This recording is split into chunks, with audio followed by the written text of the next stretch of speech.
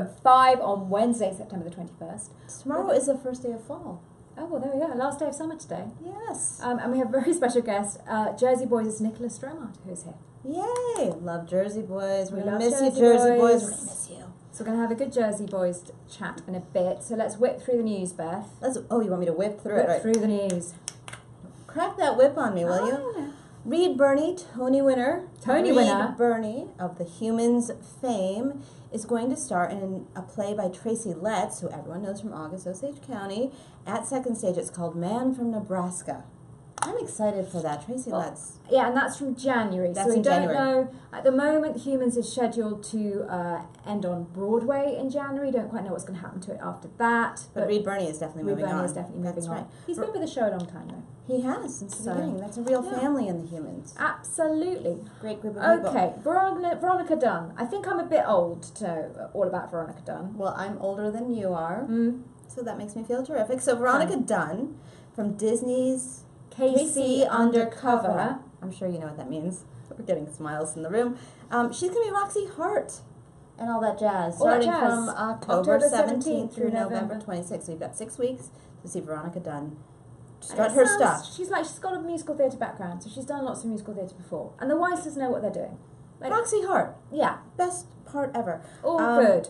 Oh, we have the complete cast of Hairspray Live now. We do. Shayna Steele, who is very familiar with Hairspray, is in it, and Billy Eichner, the comedian Billy Eichner, Difficult People, Billy Eichner has joined the show. The one problem with him doing the show means that we can't watch his funny comments on social media. He will not be live tweeting. Well, maybe backstage. That's not a very big part. You never know. You never know. So that's December 7th. We'll all be watching The Nicest Kids in Town. Complete coverage going on over here. Complete coverage. Adam Driver is looking to come back to Broadway. So he was on Broadway twice, both Roundabout Productions. He's a Star Wars baddie. You know who I'm talking about. You know who Adam Driver is? Yes. You watch Girls. You know who Adam Driver is. We've seen him shirtless a lot. He is looking to, speaking of shirtless, he's considering Streetcar Named Desire. Yeah.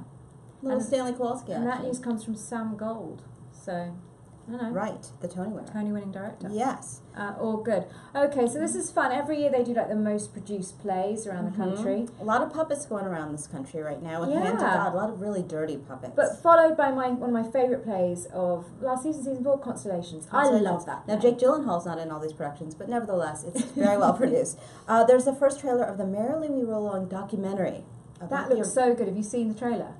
I love, this is like my favorite show ever. Obsessed. One of them. So that's going to be amazing.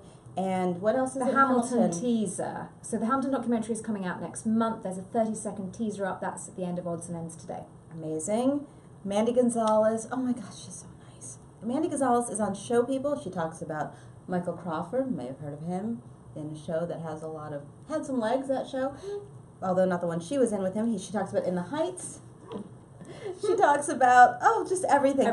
She was a backup singer for Bette Midler, and Bette Midler sent her very first telegram. Really cool stuff. That. And now she's Angelica Schuyler in Hamilton. So there you go. And the Broadway.com show is up. But I'm going to get out of here because there's a Jersey Boy here. Absolutely. There's Jersey Boy in the house. Bye, Beth. In the house, I think. In the house. Nicolas Dromard is here. Hello. Hello. You're back. Yes. Tommy DeVito. Yes. Oops, sorry. And last night was your first night back on Broadway. Yes, it was. For how long? 6 months ago. I left. Richard Blake came back 6 months ago in March, and then had 6 months. I went off, got married, had a lovely honeymoon. Congratulations. Thank you very much, and now I'm back. Did you remember your lines? Yes, I almost did not. Yes, it was good. I mean, how does the put-in process go? Because seriously, if you've done the show a long time, you've done it on Broadway, you've done it on tour, you've been to some incredible places on tour, which we'll talk about. But how does it? I mean, were they all in your head, or do you have to relearn the script? How does it go? We had a few rehearsals. I had about a week's rehearsal since I had done it already on Broadway. They were like, you don't need much. I was like, that'll be fine. So I watched the show a few times. Okay. Had a couple of rehearsals on stage Thursday, Friday, put in, and it was like riding a bike. Essentially, I just closed my eyes and my body took me, and it was great. Muscle memory, both in the brain and in the body. Exactly. Now, so we've got until January the 15th, everybody, to go and see Jersey Boys. Now, you've done this once before. You were in the closing cast of Mary Poppins, is that right? I was, yes, that was great. Leslie Marguerite was talking about this recently as well. It's actually a very special experience being in a closing cast, isn't it? Yeah, to say you're the closing cast, the last person to play that role on Broadway in that original this show, very magical. And it's everybody comes back and sees it, Yeah. and they're very nostalgic. They're like, oh, it's the last time we can see it Yeah. before the revival. Who God knows when that will be, you know. And the audiences, I mean, you know, more and more people go, and then you've obviously got the closing night, which on some levels I've done a few closing nights. So it's a bit like going to an opening night. It really is. I went to the closing night of Mamma Mia, and they had a lot of cast there. This all happened to you. Previous productions, so the whole of the audience kept singing along in tune. It was like the most impressive karaoke session you've ever been to. Yeah, for Mary Poppins it was magical because all the kids who had played in the show, some on tour and the Broadway cast, were in the orchestra. So as the show was starting, you saw this like 10 rows of like 45 kids who had played the Michael and Jane bands throughout the 6 years. So it was just, it's incredible. Very, very special moment. And you've got Mark Bannister on you. Yes. Now he's new. I think he's completely new to Jersey Boys, isn't he? Brand spanking new. So poor guy's going to newbie. Are you all going to be nice to him, or is it going to be a bit of bullying sort of on set? We'll see how nice he is. We'll see what happens. See how that goes. 'Cause that's actually going. It's going to be pretty tricky for him, I guess, isn't it? As well. No, I don't think it'll be true. Yeah, we've all done the show, but I think it'll be. He's got a great rehearsal process, and we'll all mesh and really create the show together, as opposed to just like fitting him in this cog, And so I think it's going to be really great. We're very excited. Now, you've also been a member of another big musical family. We have to talk about Wicked. We have to talk about Fiyero. Yes. So, I mean, that experience, once a Fiyero, I mean, there are always going to be fans following you going with their Wicked posters. Yes. Yeah. I love Wicked. Yeah. When did you get, when were you in Wicked? I did the national tour for a year and a half. The very first one, it just started in 2006. Right. And then I played Fiyero in San Francisco for almost 2 years. Wow. So, yeah. And did you adore being in San Francisco? I mean, I love doing the show. I'm not a huge fan of San Francisco. I love New York City, Chicago, Boston. I'm a East Coast East Coast kind of guy. Because you're born and bred in Canada. That's right, yeah. You need the cold weather, do you? I do. In San Francisco, there's like fog, and I mean, it's a beautiful city. I love the architecture. I love getting out in like wine country and Marin County. But I had a great time. And then when you were touring with Jersey Boys, was there any favourites where you sort of landed and just had the best, most extraordinary audiences? Because audiences must probably change. They do. Depending which state, even which town you're in. Yeah, there's a lot of expat Jerseyites that are in the South, like in Florida and South Carolina. We were in North Charleston. And all of a sudden I say Jersey and the crowd erupts. And I was like, whoa, there must be a lot of Jersey people who are here. And so, it's great. That's all good. So as I mentioned, you're born and bred in Canada. When did you know? I heard that it was 6 years old when you realised you wanted to dance. That's right, yeah. Talk us through this. So I'm in, I forget, kindergarten or first grade, and we all went to see Fred Astaire and Ginger Rogers movie with the third graders or something. And I'm just like watching this movie, and I'm like 6 years old, and I'm like, I'm gonna tap dance. And for like a week, I would tap dance under my desk, and my teacher finally called my parents and said, "Can you please get him in tap dance class? He's driving us crazy." So thank you, Fred Astaire, for inspiring me. And so there you were. So you first wanted to dance, and then you realised you could sing. Yeah. Then I was part of the choir at school. I did some community theater when I was younger. At 15, I played Bobby Child in Crazy for You, and that was like, okay, I love that. That was the moment where I was like, okay, I got to do this. And your first job was Radio City Christmas Spectacular, was right in Missouri. In Branson, Missouri. It's amazing. Yeah, I love Christmas, and what's more magical than doing the Radio City Rockettes show? And so they had all the Rockettes. Yes, and I was one of the dancing bears and singers, and it was just so much fun. Do you ever go back to that show when you were here? I suppose you can't because you're on Broadway. No, I have. I've seen it. I love it. Yeah, I've seen the different incarnations and seen the amazing... everyone being happy and... Yeah, all good. Now, Peyton wants to know, what's the best life advice you've ever been given? The best life advice? Yeah. That I've been given? Yeah. Just to keep pursuing my dreams and keep pushing hard and training. Learn as many things as possible. The more tools you have in your toolbox, the more likely you'll be employed to do some things. So if you can only act, you'll only have that small window. So if you can act, sing, and dance, you have all this range of what you can do.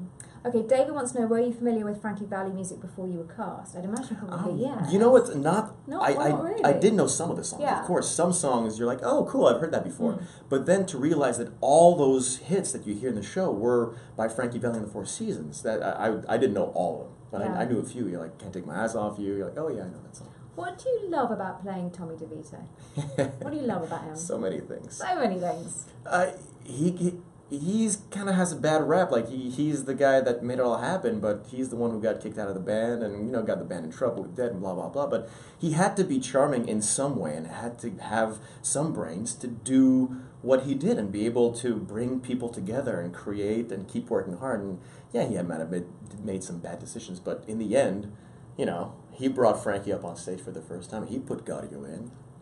Why do you think Jersey Boys speaks to people? Because it has been this massive hit around the world, even, you know, places like London. Yeah. It's still running in London. I mean, it's incredible. It's just people relate to it. You know, if it's people who are born in situations and they work hard and to achieve this greatness, and it relates to everybody. It has a story for everybody.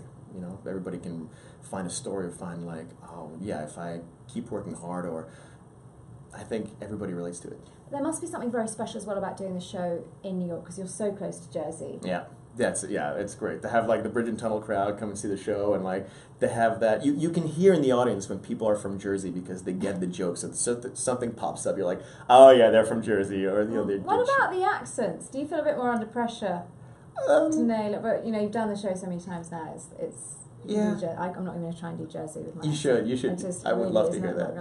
It's not my thing. I think someone's saying we should try to do some lines. No, we're not. Certainly. But no, but is there a pressure? 'Cause certainly when I go home or when I listen to people trying to do British accents here and when they can't, I get furious. Yeah, I'm sure. So I don't know. I think people from Jersey might be quite scary if they arrive and they don't think the Jersey accent is. Yeah. Well, I think we had a great dialect coach that I worked on with every line of the show for like 3 hours. We went through the whole script and really worked to get everything. The phonetically writing it down, and so the more practice and everything. So, yeah. So have there been any onstage mishaps? Our Live at Fivers love that question. And how did you get out of them? Did anyone notice? Well, last night there wasn't a mishap. I kind of just like tripped on a word or something, and it was like, oh, what am I supposed to say here? Come on. But you know, in previous incarnations of playing. One of my favorites actually, and Drew Seeley's going to kill me for saying this, but when we were on tour together, Drew, in Oh What a Night, in the scene What a Night where there's 2 red couches, and it's the scene where there's some women, scantily clad women. He's supposed to come in front of us and like say his line and something, you know, I don't know his line. That's what he says. I sing, I'm singing. So he's supposed to sit on the couch at the end. Well, for some reason that night he overshot a bit by about a foot, so he went to sit down and he missed the couch and rolled right back up and stood up, and it was like, what happened? You're probably not very cool, calm, and collected because people don't know. I mean, if you, that's the thing. The only people who know, going, don't you? Exactly. The people who know the choreography and the songs are the people on stage, or the people who have seen the show 50 times. So and then they love it when something goes exactly. a little wrong. That's their favourite bit. You're part of that little night. Oh, I was there that night when. Yeah, it's awesome. Absolutely excellent. Now, do you have any dressing room rituals to get you into the zone, or can you just arrive and just do the show now? I have some music. I do my hair. What do you listen to? Anything. It all changes from whatever daily top 40 to some classic Frank Sinatra, whatever I'm in the mood for. I love jazz and big band, but it all depends on the day. And do some vocal exercises. I do a little. Put my suit on, and once my suit is on, that's it. And I mean, it's the 8 shows a week. It's a marathon, not a sprint, isn't it? Yeah, it really is. It's tough. So have you got any tips for anyone sort of wanting to get into the industry and thinking, okay, how do I even do 8 shows a week? You just rest. You got to rest your voice. Can't stay up late and playing a rock band until 4 in the morning and drinking. I mean, you can once. You just have to. While. Yeah, in moderation. Everything in moderation, right? Absolutely. So this is the final stint of Jersey Boys on Broadway. What do you hope your final audiences take away with them from the show? I mean, just this great story that Frankie Valli and the Four Seasons, they made it through tough times and good times, and they dealt with a lot, and that it happens everywhere. Whatever success you're part of, whatever be nice to the people on the way up, because you don't know how they're going to be nice to you when you go down. So there we go. So thank you very much, Nicolas Dromard. Thank you so much, Live at Fivers, for joining us. We will see you tomorrow.